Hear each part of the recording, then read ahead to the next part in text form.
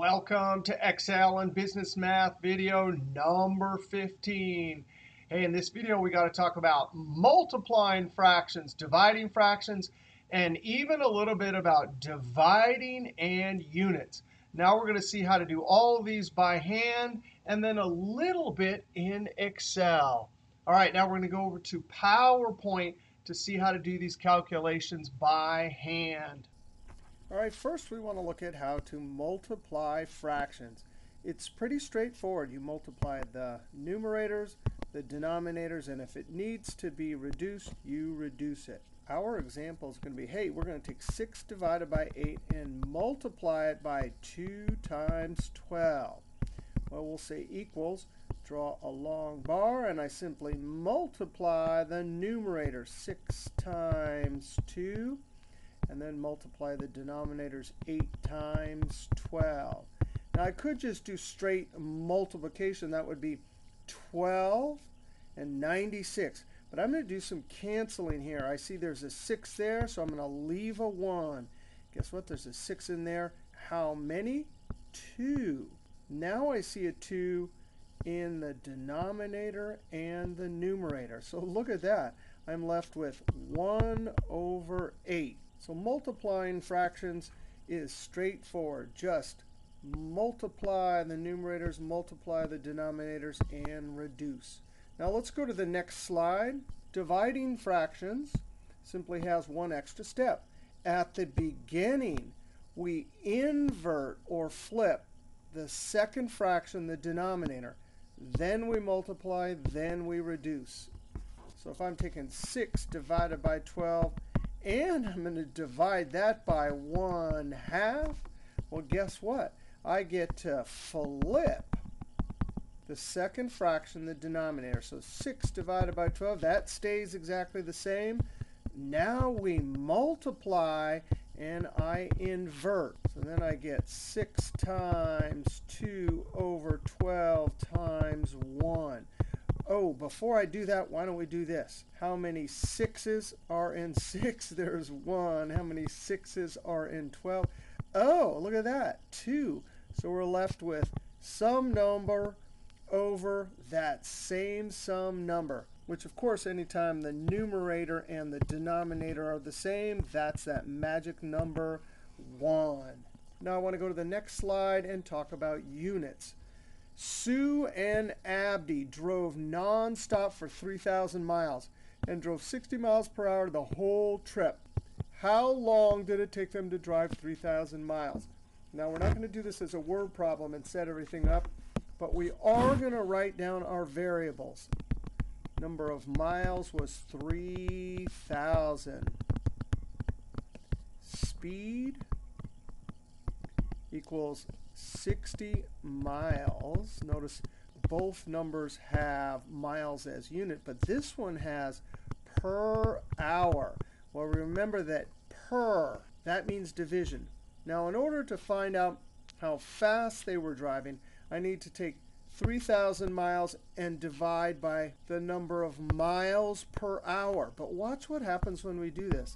And we're going to keep the units. So miles divided by, I'm going to write 60 miles. And I'm going to do a division bar because remember, per hour, that's 1 hour.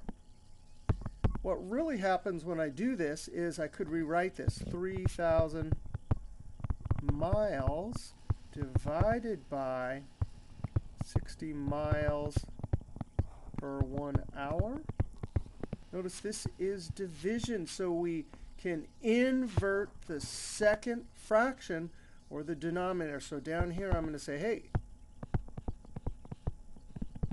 3,000 miles. And I could have a 1 here. Any number over 1 is itself. But now I'm going to use multiplication, and I have to flip this. So 1 hour over 60 miles. I'm running out of space here. I'm going to say equal, and I'm going to rewrite this. 3,000, I'm going to use an M times 1 hour over, and I'm going to leave the 1 and just put 60 miles. Now, we want to reduce the numbers So we're going to have to break apart the 60 and the 3,000 into some factors we can cancel. But we also want to learn that we can cancel units. Now, hey, let's do this trick. Hey, there's a 0, there's a 0. That means we're canceling a 10 in the numerator and the denominator, but we're totally allowed to cancel units. If they're in the numerator and denominator, they cancel. So we're left with 300 hours divided by 60. Notice how that's convenient. The miles canceled out. The real answer to our question really is in hour. Remember, how long did it take them to drive 3,000 miles? But we still have a little bit of work to do. So I'm going to say equals. How many 6's are in 300? Well, I don't know for sure, but I do know 6 times 5 is 30, right? So 6 times 50. No, wait a second. We weren't supposed to have that. Divided by 6, and I have the hours up here. Now we can cancel the 6, and there's our answer. So it took them 50 hours, and I guess I better put an S there.